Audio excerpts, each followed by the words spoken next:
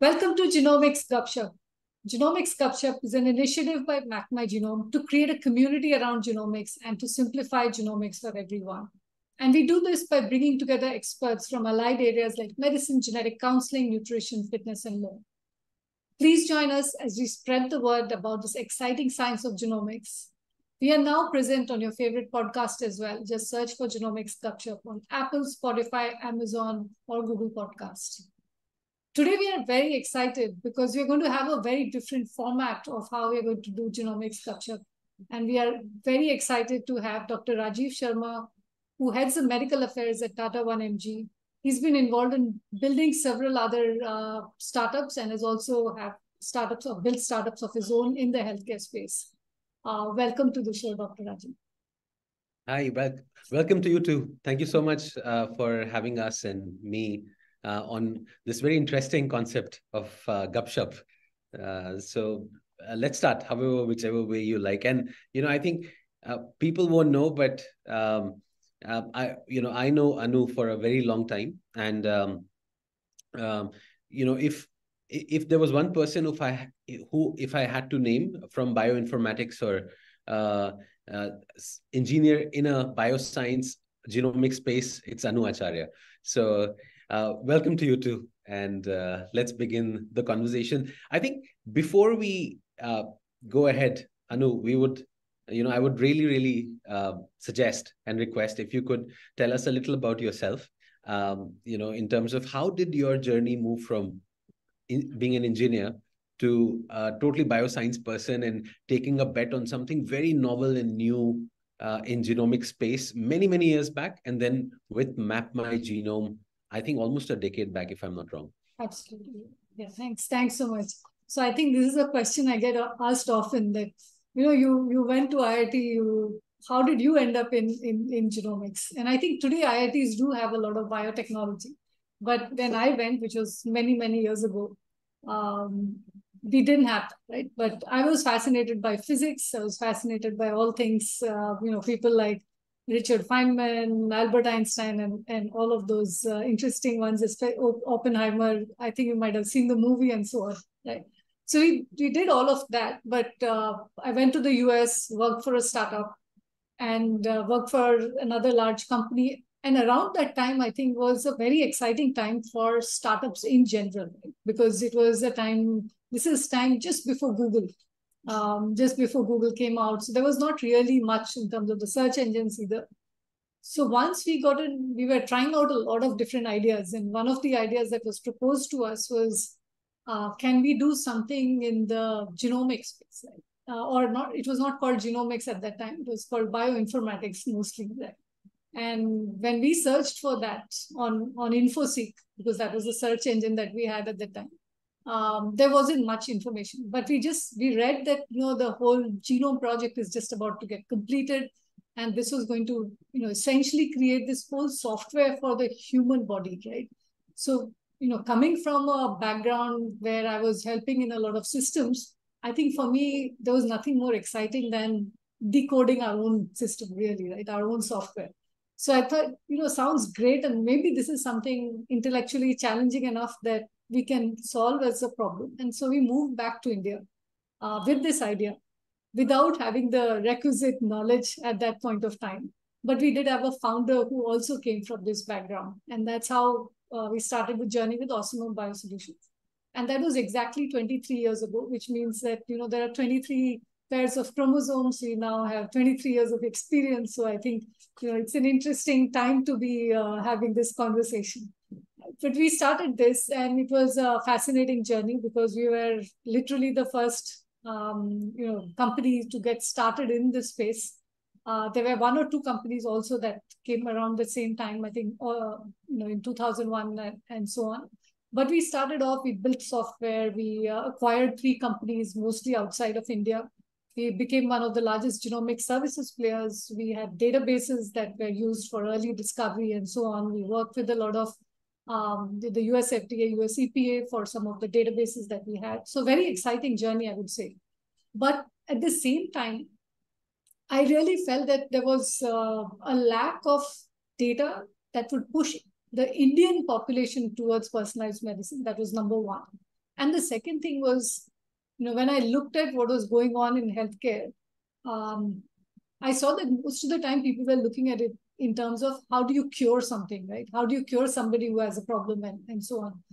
So I was thinking that, the curve in terms of how much you spend at the early stages versus late stage is skewed towards, you spend very less at early stages versus late stages, but people normally don't even bother to do that because they feel there is no outcome that is attached to it. So preventive medicine, in my view, was something that would be very, very exciting. It would be something that we could actually use it for saving a lot of lives. Right? So that's how we got, moved into something as exciting as MapmyGenome.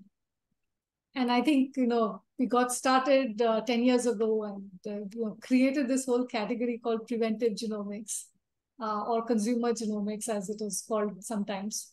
But it's fascinating because it was a great time to get started, but it was, again, like Osimum, there wasn't enough education about this space. So we had to, when you create a category, you're basically also tasked with the role of educating the rest of the consumers as well. So that's how we got started with MapmyGenome 10 years ago. Fantastic. And I think, you said 23, years with 23 pairs of chromosomes. So, I'm sure the next 23 years for the second half of the pair. Second half, yes. Let's hope that for genetic science and bioscience. So it's very interesting because even at Tata 1mg, we take a real pride and focus on preventive medicine because till now it's all been therapeutic medicine or curative medicine. Now we are also pushing and trying to make our users aware that preventive medicine is far better, which was a concept in our Vedas with Ayurveda, but we are going back to probably the same. And we are also, through our diagnostic tests and packages, as well as general lifestyle modifications, we are also professing and trying to teach our users that preventive medicine or preventive lifestyle is much better than going into the curative phase. And that's where the world is heading now, with all vegan movements and different diets, some of them fad, but yes, I think we are all talking the same language, and that's a good thing. Absolutely. I think even in terms of education, right? I think I do remember, like, even when Tata 1M, when it was 1mg before this thing, that created this whole wealth of knowledge around medicines. And I think those are things that, not many people thought of at that point of time, right? So it's a great thing to see that whole evolution. I think we've all lived through this process of where we had to create something like that, but today everyone takes as granted, right? So. Sure. No, very, very interesting. Thank you. And, personally, I've been very, very fascinated by genetics, even during my medicine days. And I think, and I can, with the information, I can totally call you a nerd or a geek with all Albert Einstein and the books that you've read, and I'm sure a lot of other interesting books on genetics and genomic science. But for us, we used to have biochemistry and physiology and immunology, and that would give us quite a bit of meat into as deep as at a DNA level or a chromatin level or genetics level, and a few other things. So I think what I would request for everyone to understand from you, not making it very biology heavy, but from you, you're in a consumer market space from a genetic standpoint. But could you explain, what is genetic mapping? Because you call, the company is called MapmyGenome, and what is mapping and how do you do it? I think it'll really help for everyone to understand.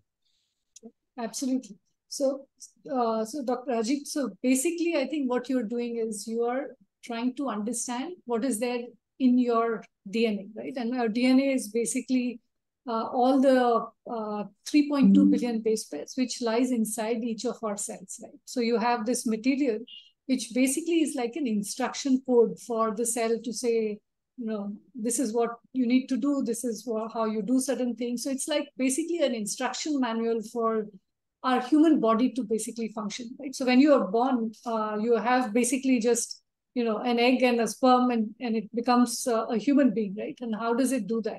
Basically, it comes with a set of instructions, and that's your DNA. And the whole set of instructions, or the whole DNA that is there in that whole thing is called a genome, right? Now, earlier you could, like, as most doctors would have read a lot of different parts of human body, how it functions and all of that.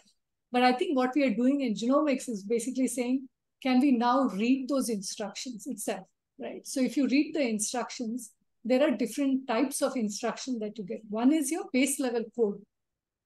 And by base level code means that what you inherited from your mom and dad. And you don't necessarily get exactly your mom and dad, but you get a combination of some of the data that your mom or your dad gave you in approximately, let's assume 50-50, right? Or whatever. You're getting that DNA code.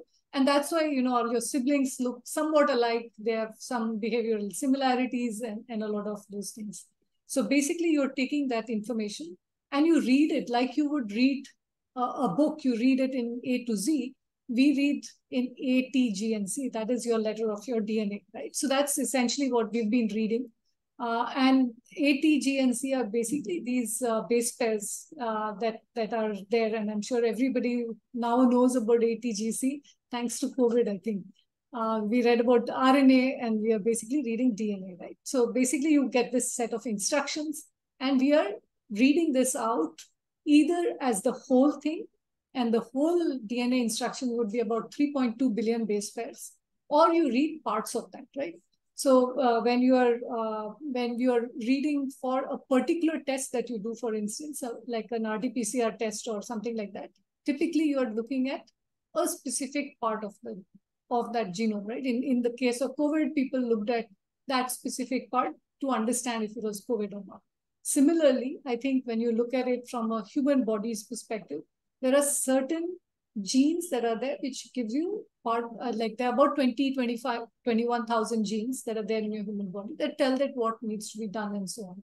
So what we would do is, you will map this entire sequence out. You find out which are the parts that are genes, not genes, and so on. So there are parts that are what we call as functional, that converts into a protein or something that is required by the human body. And there are other parts that do a lot of other functions, whether it's regulating the body or otherwise, right? Now, all that might be maybe a bit, let's say, too much, but basically you have to assume that if you take information that is coming from your genome, that based on which chromosome it is, we talked about the 23 pairs of chromosomes. So based on which pair of chromosomes, which chromosome it is, which location it is, it has a certain job to do, right? So what we would do is we'd pick these specific parts of the genome, and the ones that are contributing to either how you look or contributing to why you behave the way you behave, or why is it that some people might be predisposed to a particular disease because your biological pathways get altered because of that. That understanding of what that sequence is helps us to be able to give a lot of information about a person, right? And people often think, okay, fine, are you going to tell me about a lot of the diseases that I'm going to get? That's not necessarily the only thing that you can get out of, mapping a genome. So when you map a genome, you can get fascinating things. So let's just take the part that you got from your parents, and that doesn't change, right? So whatever you got, your cells keep duplicating, replicating, and you still continue with that same information. So you take all that information, and that information we would then create as a report that's easy for a consumer to understand. And so when we first, for instance, when we created Genome Patri, which was our first product, we basically helped people understand, certain kinds of nutritional needs that they may have. You might have noticed that, some people are more likely to have a deficiency than the others. Or you can understand if there's certain behavioral patterns that are there in individuals. Or you can even look at things like, cholesterol and others that people might have a higher propensity towards or not. And then, of course, there are disease risk, There are things like you understand whether a medicine will work for you or not, right? Now, this is one kind of set of information that you can get, but there is more things that you can get from mapping your genome. And the one area that maybe is fascinating for a lot of people is, where did you come from? We all know that we've evolved from, whether you want to believe from Adam and Eve, or whether you want to believe we came from Africa or otherwise, which is where the evidence points towards. I think we basically see that humans have evolved over many, many years. We can sort of, also see that. So there are many aspects of what you can do with genomic information. This is one of them. Then there are parts of your genome that change. For instance, what we call as, in the case of cancer, for instance, a lot of changes happen. Right? So we call those as the bodily changes. And that is another thing that you can do with genomics. And there is, of course, there's much more that has happened now with the microbiome and the epigenome, but those are different parts of understanding genetics or genome. Sorry to give a long-winded answer, but I think, essentially, I think if I break it down, you are basically, like you read a book, we are reading the whole genome. We are, think about it as chapters being chromosomes, your genes being your paragraphs, and your particular parts of where it is, where you would highlight them, right? Like when you're reading a book, you highlight certain things. You consider those as your markers. And that's what we would read, either the whole thing or parts of that gene. Fantastic. That's like genomics 101. Thank you. I think the first time I heard about genome patri or gene patri, right? It's such a nice term that you've coined. It's almost like marketing brilliance, if you ask me. Because we always, everybody knows about janam patri, and then you suddenly come out with gene patri, genome patri, and it's very fascinating. How did you come about the term? So interestingly, so I was reading there was a book I was reading. Actually, it was a book on finance. Right? So, and I was on a beach, I was reading it, and I kept thinking about, just risk management and all of that. And suddenly I said, all this is great, right? We know what to do technically with it. Like we know how to analyze this data, but how do you tell consumers when they don't even know something like this exists? Right? So is there something that you can see a parallel with? And I think the one thing that I saw a parallel with was, there is a Janam Patri. And I do have, like, I'm an Acharya, so there is obviously a lot of people who are involved in some of these activities in my family. And so I was familiar with the Janam Patri. My dad, who was a physics professor, also dabbled with, doing something in astrology and all of that. So in some ways, I was exposed to those terms, right? Even though my Janam Patri, I don't even know was ever made, right? But that's a different thing. But I was exposed to the fact that there was this concept, and people believed in looking at it for understanding their health, understanding, who you should get married to, and understanding, certain kinds of activities, which essentially was what we were doing in a Genome Patri, right? So suddenly that idea struck me that, people already know what a Janam Patri is. And a Genome Patri basically is a scientific way of helping you understand, whether what kind of foods you should eat, what kinds of, diseases you might, how your health is going to turn out, as well as understanding, understanding which kind of partner is likely to be good for you based on your carrier status, right?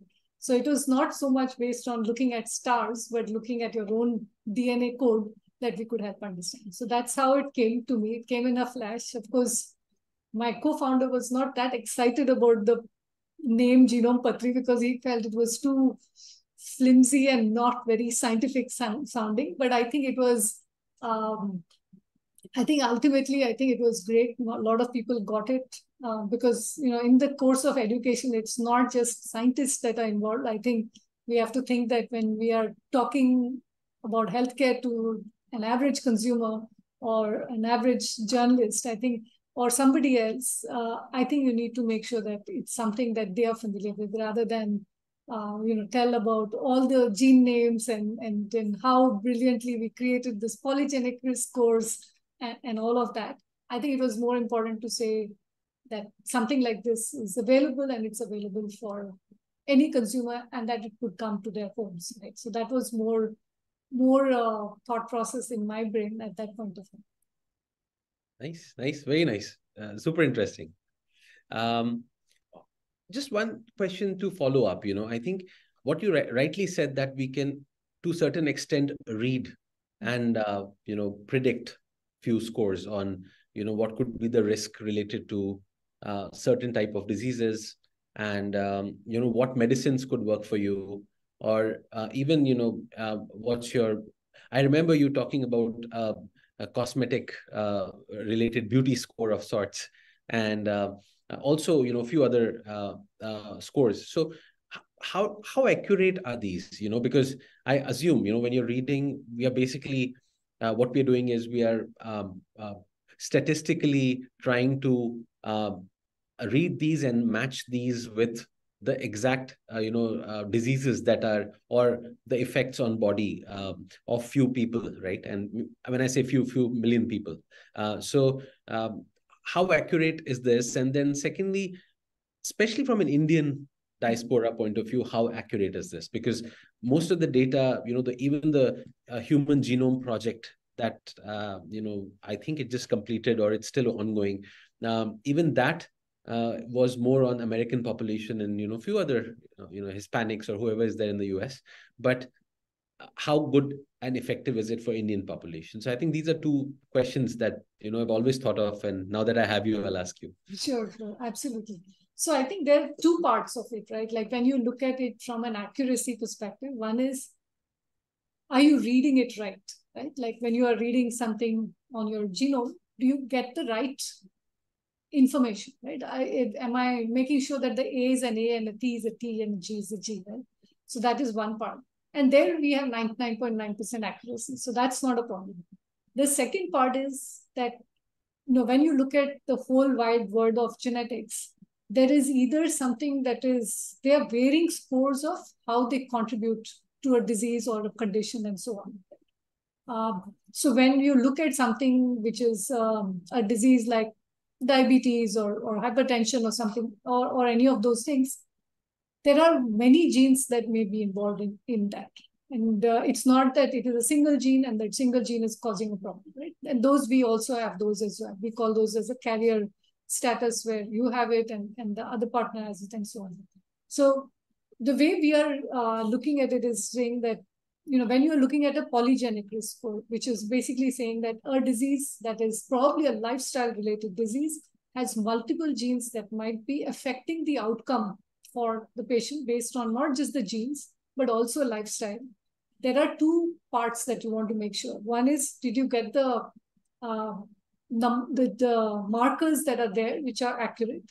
And the second is that your outcome is not going to be only dependent on the markers, right? So for instance, I might have a risk for type 2 diabetes, but genetics is only about 23 to 26% of what your outcome is. The rest of it is all what you're eating, what you're, how you are, exercising and so on. And so when you're looking at a polygenic risk score, you have to take both of those into account, right? So therefore, it's not that we are telling, like if you do in a blood test, if your HbA1c is an 8, you are clearly diabetic, right? But in this case, we are saying that maybe you're 2 times at risk of diabetes, which means that if you had the same, 2 people, like, they are doing the right kind of things, the other person is not doing the right kind of things. The chances of, if you have that genetic variant, is that you will probably get to that finish line faster, right? Like you will get to diabetes sooner. So that's the thing that we are helping people understand. The same thing is, let's say if you take something like, data like an ACTN3, and this is something I often have a discussion with my kids on, because ACTN3 basically tells whether you have a fast twitch muscle or an endurance kind of thing, or you are somewhere in between. Now I have the fast twitch muscle, which means that if I had trained well, which I have not, I could potentially run faster than most people that probably will be with me if we train the same way. And that's something people forget, that if you train the same way, if you ate the same things, then the chances of you doing better are higher, right? And so that's the sort of thing that we help people understand, that the accuracy is, it's not about a diagnosis, it's more about giving you that information so you can do something about it, right? So it is about saying that you have this. If you want to make the best use of it, you should probably do A, B, and C, right? And that's what you would do in a, what we call as any outcome that has multiple genes or multiple markers that are there. The other thing is, you also asked Indian data hacking, right? Like, I mean, the truth is that 10 years ago, there was very little. Today, we have a lot more, and we have our own data as well, right? So 10 years ago, we started. At that time, it was hard. But one of the things we always do is we are not just giving people, you know, 100 pages, figure out. If you're at risk, you figure it out yourself, right?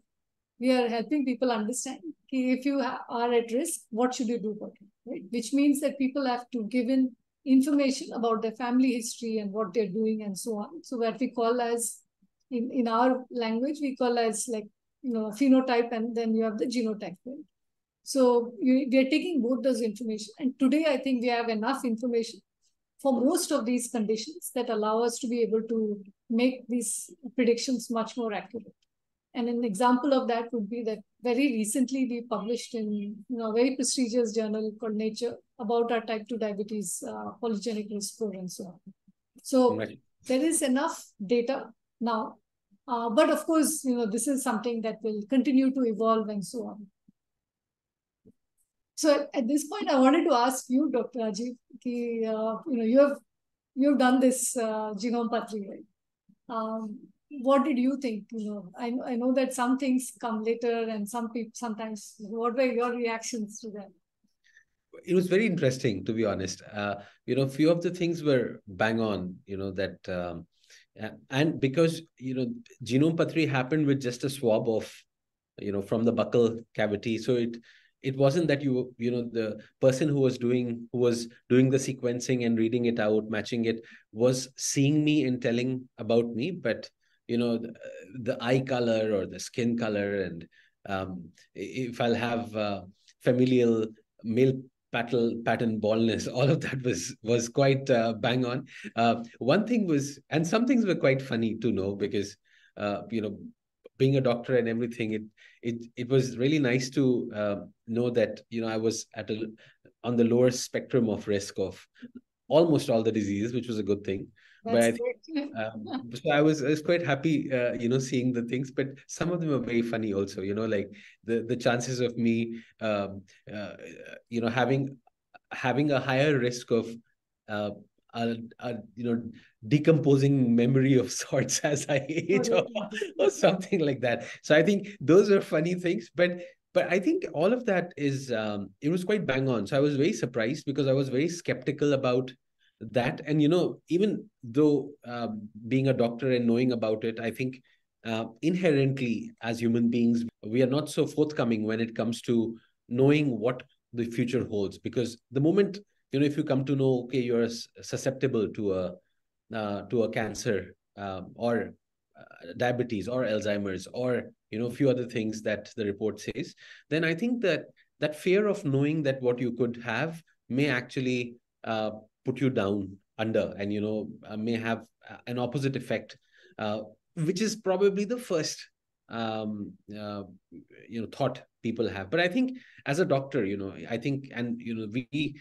prescribe tests, and we prescribe preventive plans all the time. I think it's very important to know what you could have also, and now that we have certain level of accuracy in genetic testing, I think it's very important, because in the nick of time you could do something about it. So if there is a lifestyle modification, like you rightly said, if there is food changes, exercise that you need to do more, or I think even, let's say, if in my case, if it said that okay, there's a little higher chance of Alzheimer's, let's say. In that case, I could probably start doing more of mental health exercises, or a few other things, and food changes, and maybe get my hopefully by the time I turn 50, 60, or 70, there'll be more tests, which will not just be MRI and EEGs, but more predictive markers when it comes to blood markers. So I think I can just go more towards them. So I think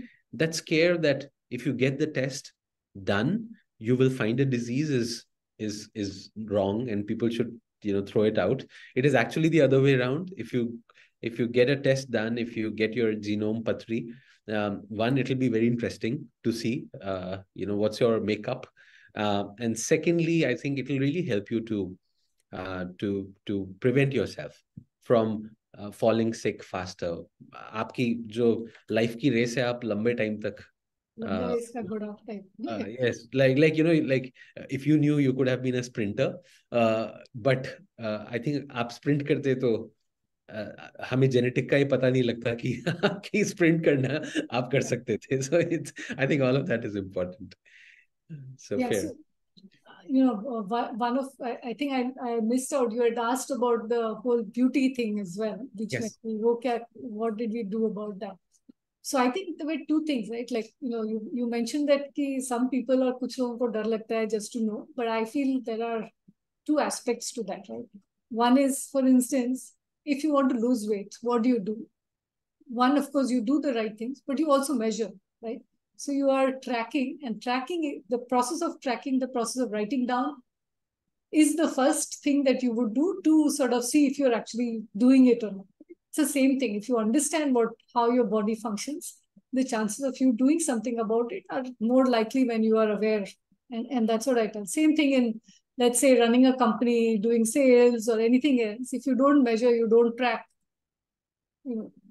it's not that, one fine day you'll suddenly wake up and then you'll see that everything happens. It doesn't happen like that. Right? So when it comes to your own health, I think it's important to track, and it's important to be able to understand what your inherent markers are. Right? With those you can't change.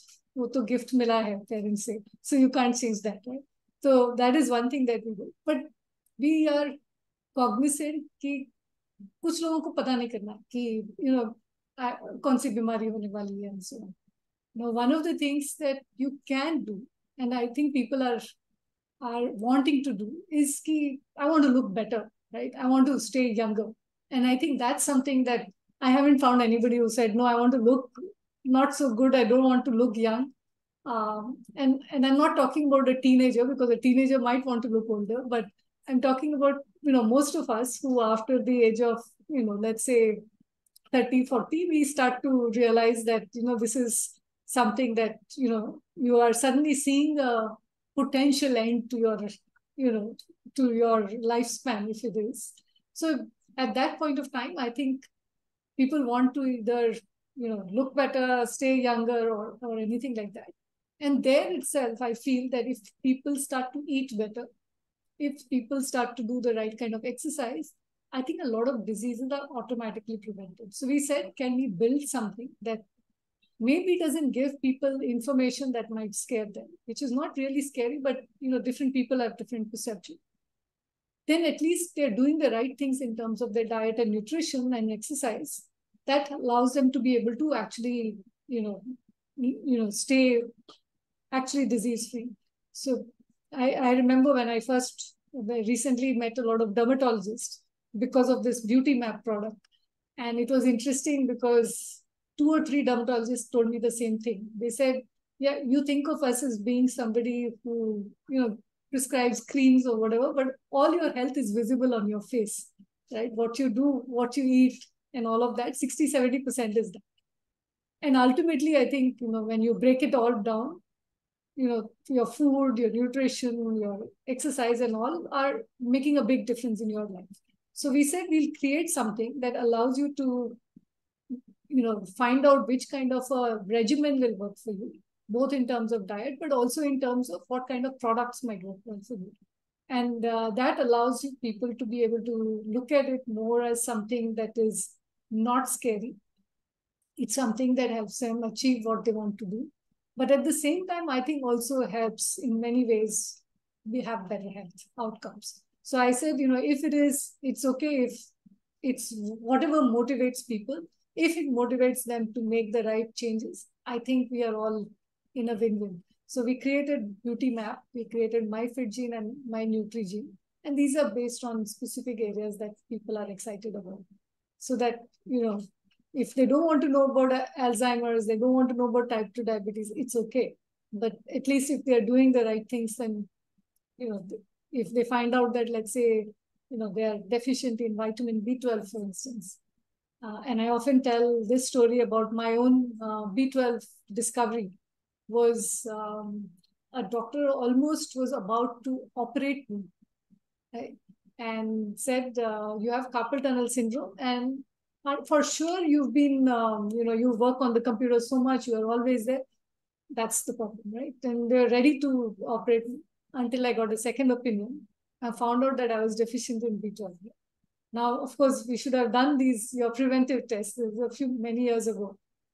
We didn't do those preventive tests. I didn't do B12, for instance.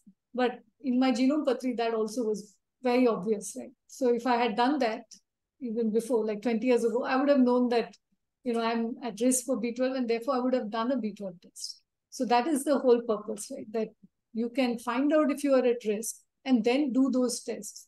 Because otherwise, many people say that, yeah, okay, preventive test. You do the smallest part of what you need, right? Maybe they just do the whatever is the cheapest Tata 1 mg package, right? For instance, I'm giving an example. But if they knew that they had a risk for, let's say, breast cancer, they knew they had a risk for something else, the chances that they will make it about that test also is very high.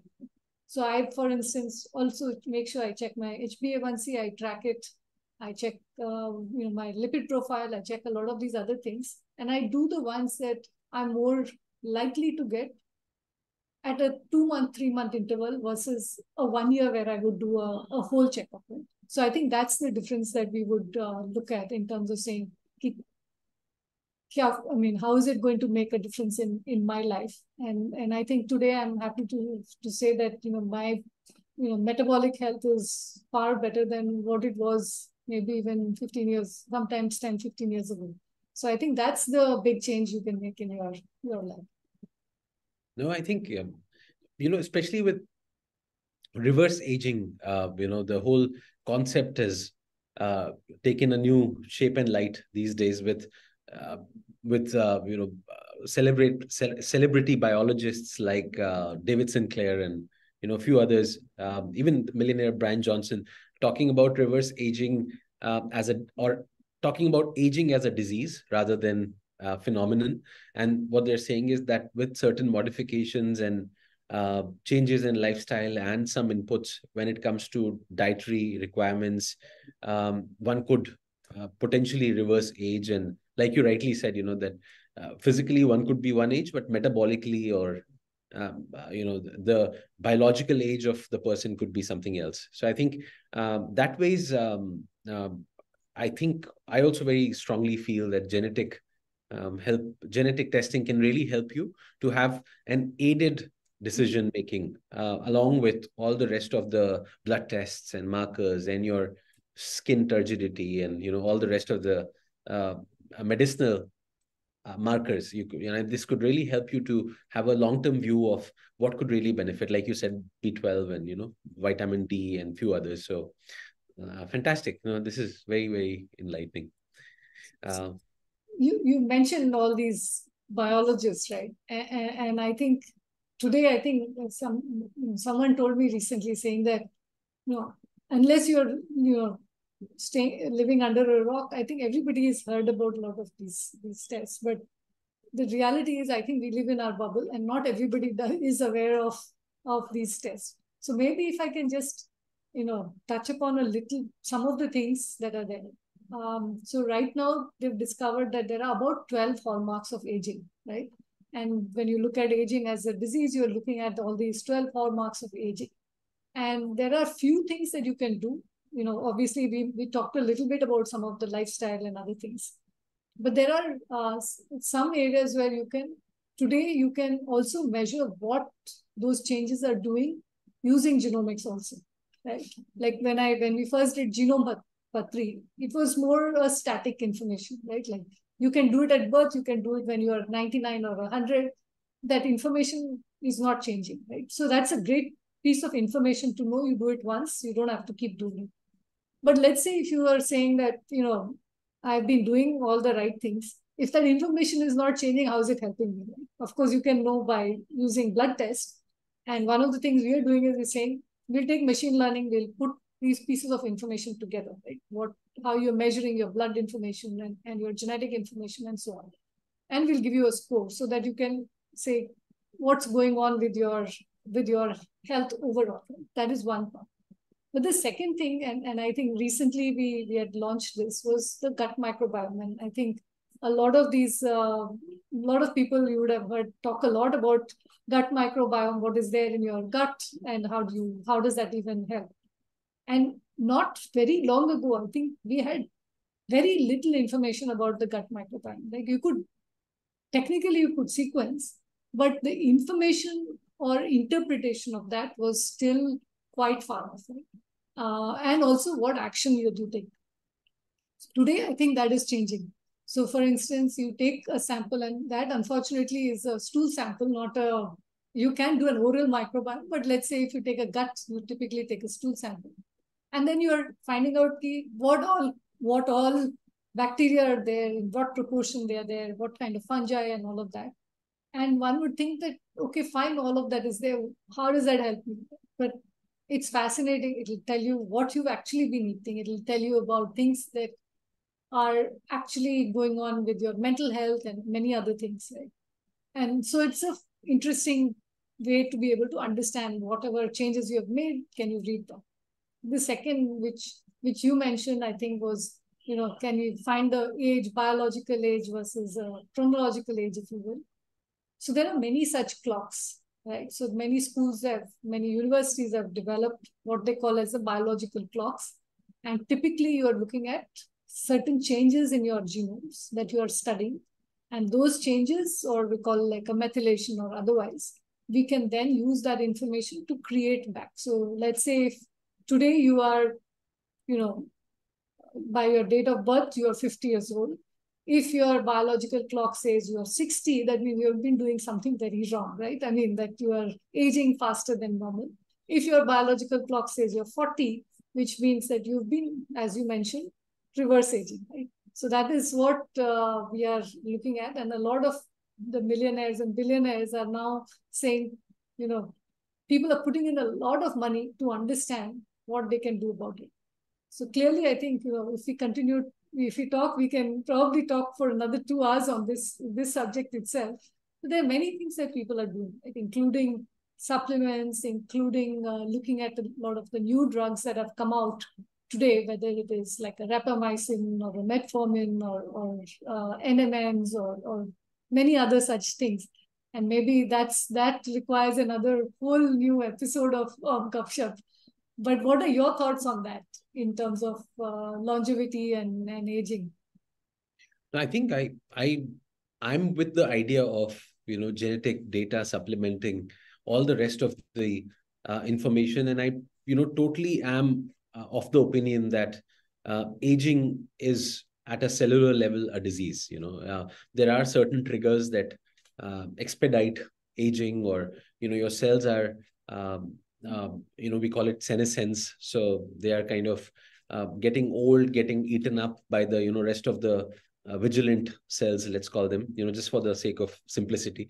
So I also feel very strongly that if once we understand the markers, genetic markers, biomarkers, blood markers, environmental markers, how you were brought up in your family, I think various and different kind of markers, food that you take, exercises that you've done, kind of mental pressure or societal issues that you've faced, I think all of that data put together, with 100% genetic data contributing to majority of that percentage, I think will really help us to stop or let's say slow aging. I wouldn't say, I think at a certain level, the age cannot go beyond, I don't know, 120 is what most of the scientists say, that human age is supposed to be 120, but then there are conflicting views.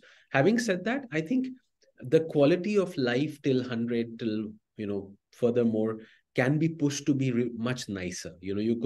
I think one will be able to, and I'm very sure in our lifetime, we'll be able to see people living up to 100 and physically and mentally being more active and more in the present, responsive, living a better quality of life.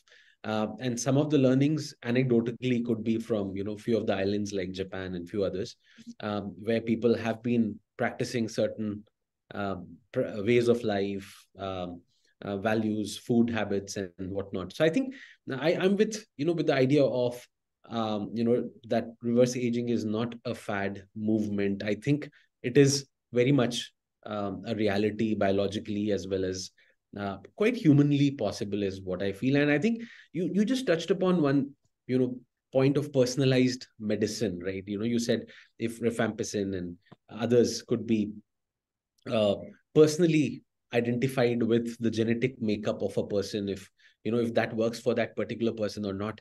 And I think that's one space I, as a doctor, out of inquisitiveness, have been following for many years now.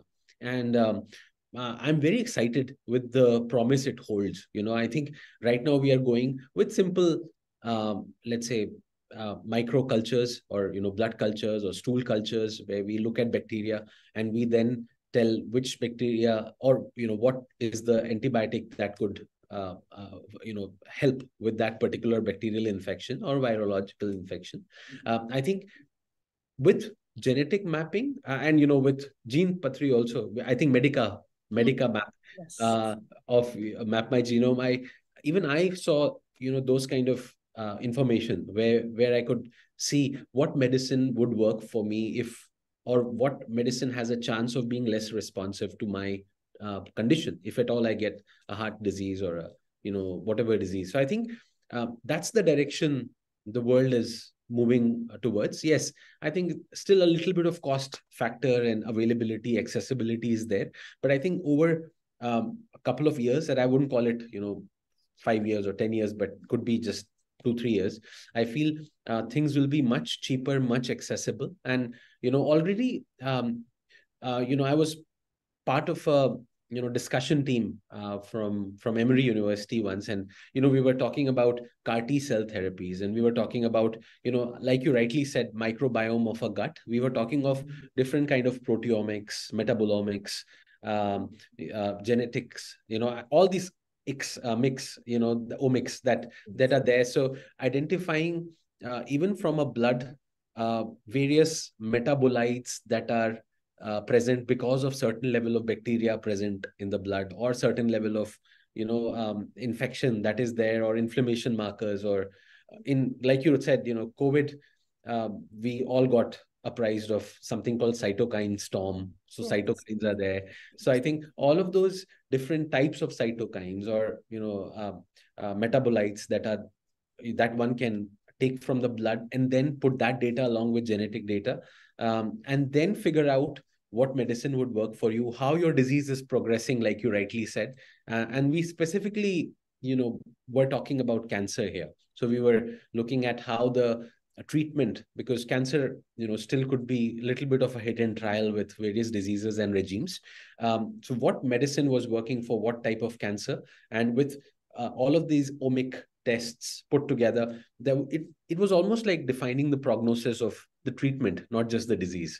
So talking about how the disease is progressing, how the treatment is progressing, and then even with latest CAR T cell therapies and whatnot, taking the cells and then genetically modifying and then putting them back. And before putting them back, identifying what responder will really work and really benefit from a CAR T cell treatment. So I think, again, it may be getting quite a bit technical, but the spectrum is so wide with this test. And it's very fascinating, because yesterday only at Tata 1mg, we just put together something called, Ayurveda dosha assessment.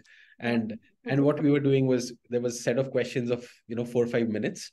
And then you have a result that comes, and then you have another 4-5 minutes of questions, and these are all, curated by putting Ayurvedic doctors together. And the first 4 or 5 minutes of your questionnaire actually tells you your prakriti, and then the next 4 or 5 minutes tells you your vikriti. So it's actually very similar to what you just said, that you're born with a certain set of code, and then your environmental factors and societal factors, and how you're growing up, that influences the rest of it, and then that's what becomes your new sort of vikriti. So I think we're going, I think fundamentals were there from before in our science, Ayurvedic science. But I think now that it's getting more evidence-based and scientific, I think this is when we'll see more adoption. So 100%, I think we'll have to cut it short and put it in perspective. Reverse aging will happen. Great. And I think you basically summed it all really well with the Ayurveda thing. I think, I find a lot of commonalities between, ultimately genetics and genomics and Ayurveda.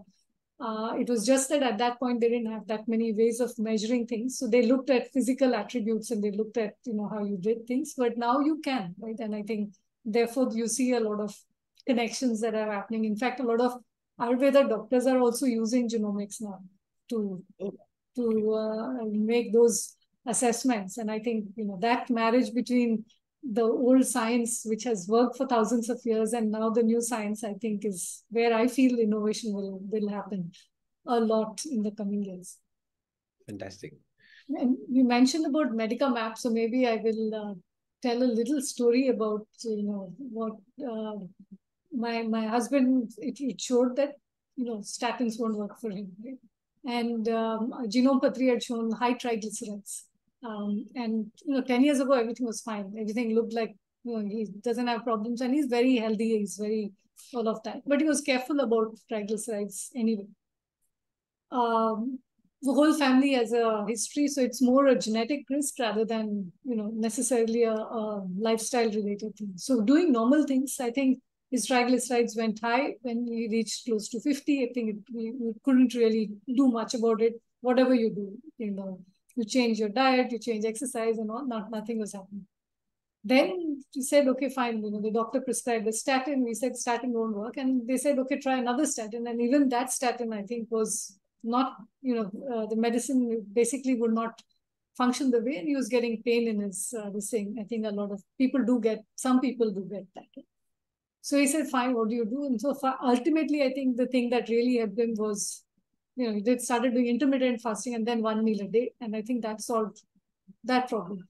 So it was more think about saying, okay, what will actually solve that problem? And, if you are aware, then you are likely to make those changes, and you'll be more motivated. And when you see that happening and you see that everything is getting back to normal, I think that excitement about, using this science becomes all the more fascinating. So I think that's what we are hoping people can do. Like, they can use information and use it to their advantage, right? Use it in a way that, that you don't think that genetics is your destiny, even though it is what you are born with.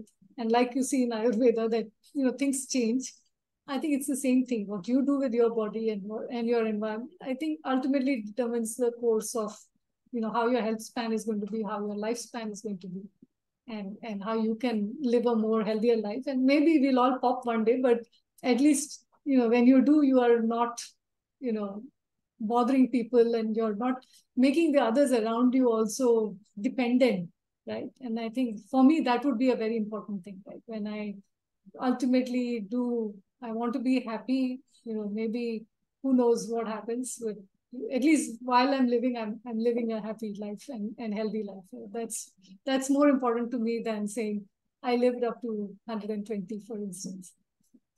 Hoiga, I'm sure. I think one important point. So I think we discussed about, a few things, and especially knowing about your genetic makeup and, few raw data information that, comes from your mapping, as well as, a few other things put together. I think, in my opinion, and you practice it at MapmyGenome, after you get the result, counseling will really help. from an adoption point of view, and it helps, in present also, because I think it alleviates the fear from people, and they understand what this really means, because the interpretation and the perspectives may mar the exact information that one wants to pass on. But I think with counseling, genetic counseling, and counselors, which are very few in the country, I feel, I think it can really alleviate the fear in the minds of the people that okay, genetic mapping, or getting to do more of tests is actually bad because it may surface some disease, when on the other hand it's actually making you aware of something that may happen, which you can actually prevent in the nick of time. So what do you think? How do how does counselors how do counselors play an important role at MapmyGenome? So, I think you've got absolutely the right piece of what happens with consumers when they first get that report. And clearly, most of us will have something that you are at higher risk for or not. So, while in the past, I think most counselors were focused around a genetic disorder, which basically means that you have the disease, right? Or a baby is likely to get it, or so on. When we started using our genetic counselors to explain the overall risk from a preventive point of view, I think we realized that was a very important time. It was also sometimes the first time they were talking to somebody in that level of detail on how is it going to influence your health, right? And I believe that genetic counseling, whether it is for a genetic disorder or for prevention, I think is the cornerstone of what you can do with genomic information. Because ultimately, whether we like it or not, humans want somebody to tell them about how they can actually make those changes. I think it alleviates the pain of seeing a risk, because it's not a diagnosis. And when you first see it, maybe unless someone explains that to you, maybe you will have doubts about it. So it's important that they help explain what this risk means, and what can you do about it, right? So I think getting information is not enough. I think you have to make some actions, and I think having that genetic counselor makes that connection between you taking that action and you getting that information. So I think they are the most important, they're most important in getting people to actually make those changes. They are also very important to talk to doctors, right? For instance, when a doctor prescribes certain tests, genetics like exome sequencing or anything else, many times I think doctors have not been taught this in their medicine. I'm sure, I don't know if you learned a lot of medicine, like during medicine, whether a lot of genetics was taught. In fact, probably it wasn't even there in textbooks, and that knowledge wasn't even available, because this whole genetic mapping started in 2000, 2001, and now we have sort of closed, hopefully closed the chapter on the base level sequencing for a lot of people. But like you mentioned, I think some population, we still need to do a lot of work.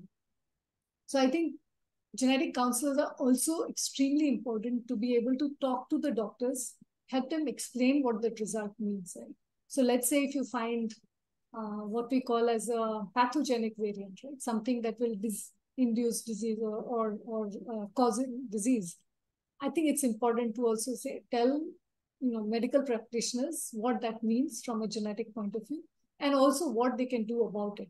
So genetic counselors are playing an important role in talking to families and talking to patients, but also talking to medical professionals and explaining what a result means and how they can change their treatment protocols or their discussion with their diagnosis based on this information. So I think they are, in my view, very, very important from both these angles. And we have always made sure that with every genetic test there is a counseling that goes with it.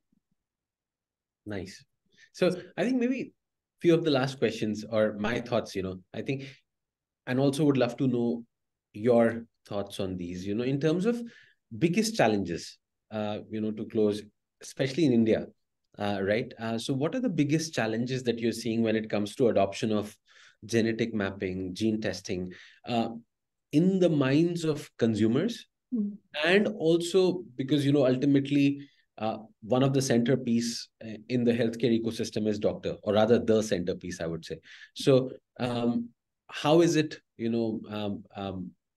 how is it going when it comes to breaking the ice with the doctors, let's say, when it comes to genetic testing? Because like you rightly said, we were taught medicine in a certain way. Yes, very aware of the biochemistry and physiology and genetics, but I think the application of that when it comes to reading of ATCG and all of that, I think wasn't, it was only taught, okay, three make a codon, and how few of them are terminating stop and start codons and few other things, right? And then this could be this could be that amino acid. So I think it was very at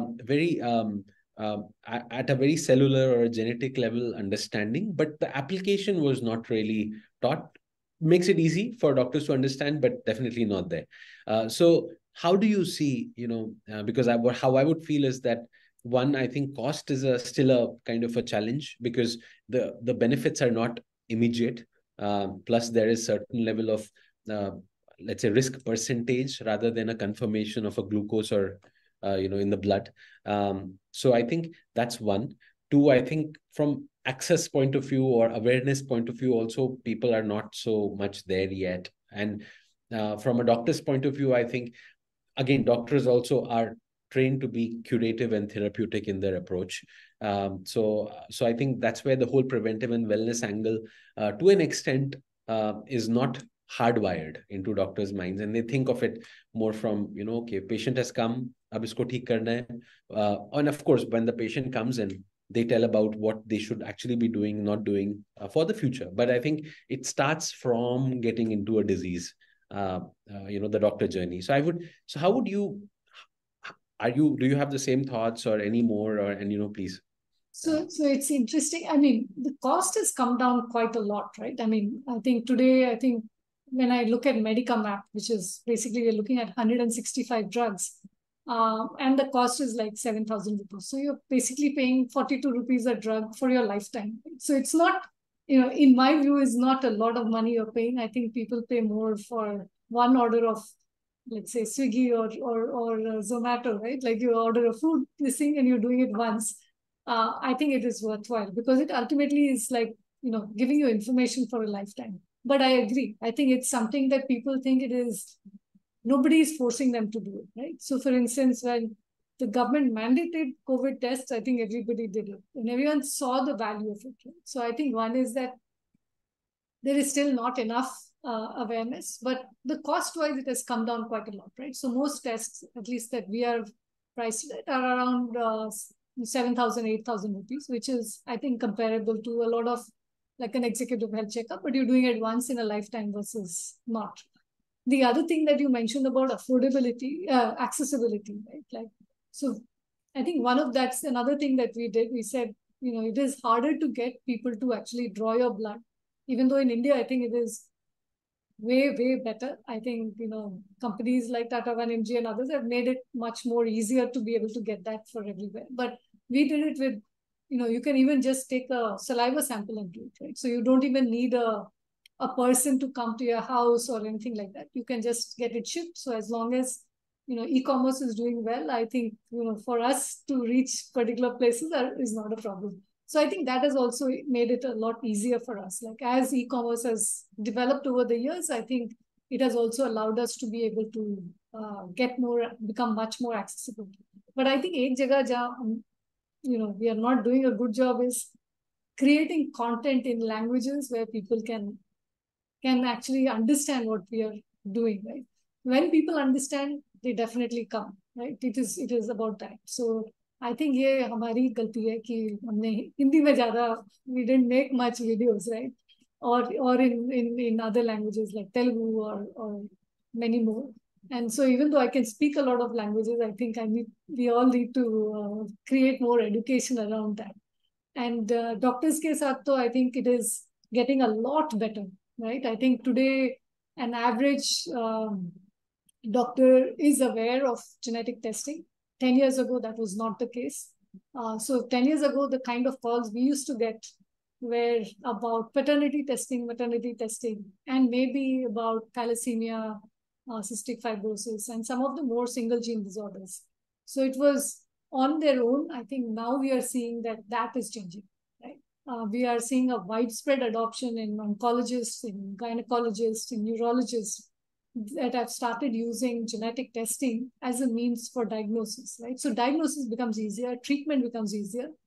Preventive part, I think we still have a little bit more. We see a lot more happening directly from consumers than from doctors, but that is also changing. So I think those are the changes that have happened in the last 10 years. But I think the next 3-4 years, we'll see a much more wider adoption. I think there are many more people who are aware of genetics. There are, and I think that is having a cascading effect. So I'm hopeful that, at least I've seen it from 10 years ago to now, that the biggest acceleration happened over the last 3-4 years, and especially post-COVID. So I'm confident that, we will see this happening. But one place where maybe it would help a lot more would be if insurance covered these tests, right? And that would allow us to have a more widespread adoption of some of these tests, at least for things like, if we can create, let's say, everybody can be covered for Medicamap, I think it will save a lot of lives, because a lot of hospital deaths happen because of wrong medicines. And it's not that the doctor gave the wrong medicine, it's just that the medicine didn't work for that patient. So I think those are the things that I feel are, they are win-win for everybody, whether it is a doctor, whether it's a hospital or insurance company, as well as consumers. But I think we are yet to see that coming to a large enough scale yet. Fantastic. Sorry, I'm disturbing you. No. Thank you. Yeah. I think that would, that's a very succinct, a way of saying why is it important, and I think it's very, very clear. I think I'm very happy to learn so much about genetic mapping today in an hour than I probably kept on reading books on and talking to friends and family. But thank you for your time. It was really, really nice chatting with you and conversing with you. Absolutely. It was an absolute pleasure talking to you. And I know that we can continue talking for more than, at least a few more hours on these topics. But I do understand that, we've gone over an hour, and that's usually, that's when people will lose their attention. I think we can continue talking. So maybe we'll leave it for another time and another day, where we can have more discussion and see where it has progressed. Maybe discuss more about all the newer things like you were talking about, CAR-T therapies or others that are interconnected with a lot of what we are doing and others. So thank you so much. But before we close, can I ask you a couple of quick questions and not related to genetics? Sure, please. Okay. So what is prevention according to you?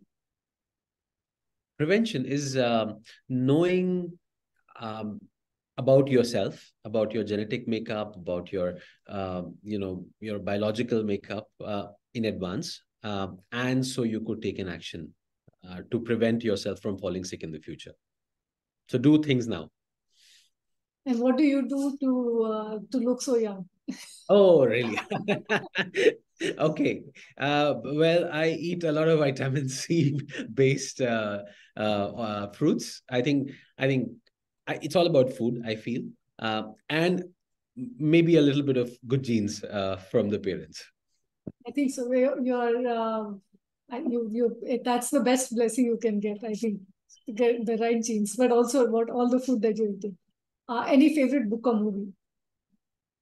Favorite book or movie? Book would be, we are talking about genes. So I think Gene by Siddharth Mukherjee was one of the very captivating books, and it kind of brought back all the memories of medicine and everything that we had read, even from actually not just medicine, but even 11th and 12th, where you read about a lot of scientists and the different theories in biology. So Gene would be one book that I would totally read again.